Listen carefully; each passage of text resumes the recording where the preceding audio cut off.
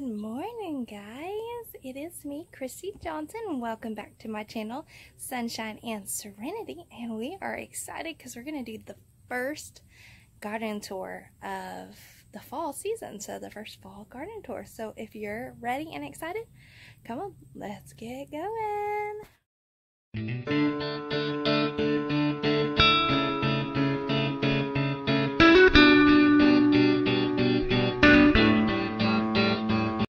Okay, so let's just take a look and see what all is going on in the beautiful garden. Y'all, it is feeling more like fall every day here in Central Arkansas, and I'm super excited. I am ready for fall, but we've got a lot of stuff now filling in those once empty beds, and I'm super excited, you guys, that I finally have some more fullness right now in the garden, and it makes my soul happy, and I'm super excited. So let's get going. So we have got a lot of the fall starts that I started in indoors in here. So we've got cilantro, and we've got some catnip back there, and some parsley, and some sage. So that all I repotted, and it's going really well. Back here, I've still got my basil going on real strong back here. And then I also interplanted some cauliflower in here in this bed. So that is going to be looking full and beautiful before too long. I've got some tomatoes finishing up right there. Then down here we have some of the kohlrabi. We've got white and purple in here. And then in this space we're going to sow our radishes here. So we're going to do several different plantings of radishes. So that's going to be my root bed, so to speak. So not quite time to sow those radishes yet, but it will be time to get those in the ground before too long. They only take about 20 days, so super quick to harvest, so it shouldn't take very long, and I should be able to do several different plantings of those in there before our frost comes. Alright, we've got some thyme down there. Again, some tomato plants that are finishing up. They're just looking real sickly, but we've got a couple more tomatoes to go on those. Same thing with those. I'm waiting on the rest of those to turn before I pull those out. And that's going to be my garlic bed, which I won't sow till end of October. Our frost usually here in Central Arkansas is the end of October, beginning of November. So I've still got some time on that. Look at that, you guys. Isn't that beautiful? So that is everything that I started from seeds indoors. This was my first year ever seed starting, so I was really excited that it went so well. So this, you've got this is my broccoli. We've got some broccoli there, and then we've got back there, we've got some choys back there, and then over in this bed we've got some cauliflower, broccoli. I'm sorry, that's cauliflower too. Purple Sicily cauliflower, regular cauliflower. We've got some Swiss chards and some spinaches within this bed, so that's kind of what's going on there. And then this is my second late planting of some big slicer tomatoes, and I didn't know how well they would do being planted so late. I did get one really good size. Let me see if I can get here.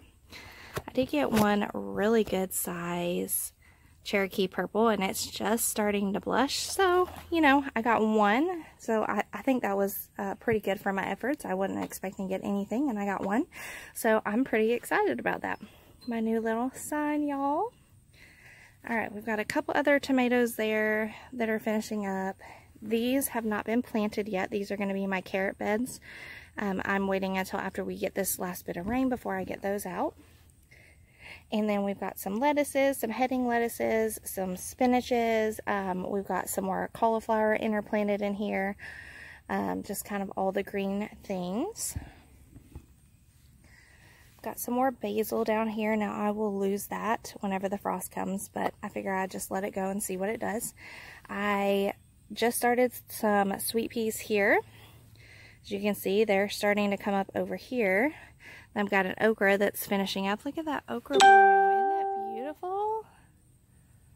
I love okra blooms. They're like one of my favorite things ever. And look at these beautiful marigolds going. It's nice to have some color in the garden when you're starting to transition into that fallness. Got some more beautiful yellow marigolds. These are all cauliflowers in this bed.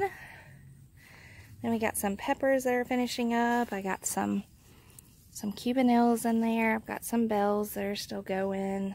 Some more basil, and some more basil and peppers right there.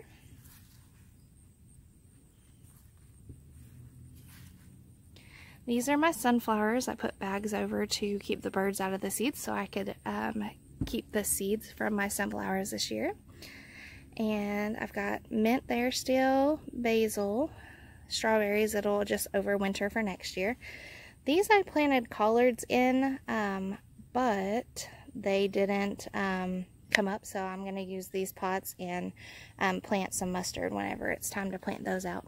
That's another thing I have interplanted in there. I have some collards in there too. So this is my strawberry bed with my borage. So I've got borage along the outer edge and strawberries, so those are looking really nice, the borage. My okra plant that's finishing up there, that's another cauliflower. And again, we have some more sweet peas, and I've got sweet peas here. Out in here, I've got kohlrabi as well as some rutabagas. So those are just starting to come up, so we'll see how those do. Another okra plant that's finishing up is starting to die. Then this bed is my kale bed. So I have dinosaur kale here, red Russian here, and then here I've got some blue Scotch curl kale, and it looks like only one has come up so far, so we'll see. And then I've also got a couple of cauliflowers planted in there as well. And this is, I've got beets and I've got Brussels sprouts. So I've got beets and Brussels sprouts in this bed, and they are looking really good. Alright, and then if we mosey over here, I've still got a little bit of these flowers still hanging on here. They have just done really well this season. I brought them back. They were almost dead when I got them clearanced, and I put them out, and the bees and hummingbirds have loved this all spring. So it's starting to die back. So we'll see. And then in this other small pool here, we've also got some kales and some choys and some spinaches all kind of planted in here. So that's our little, that's going to be kind of like my kids' garden that they can kind of tend to. And then over here, I've got some peppermint plants that I bought starts for because the seeds that I had started did not come up.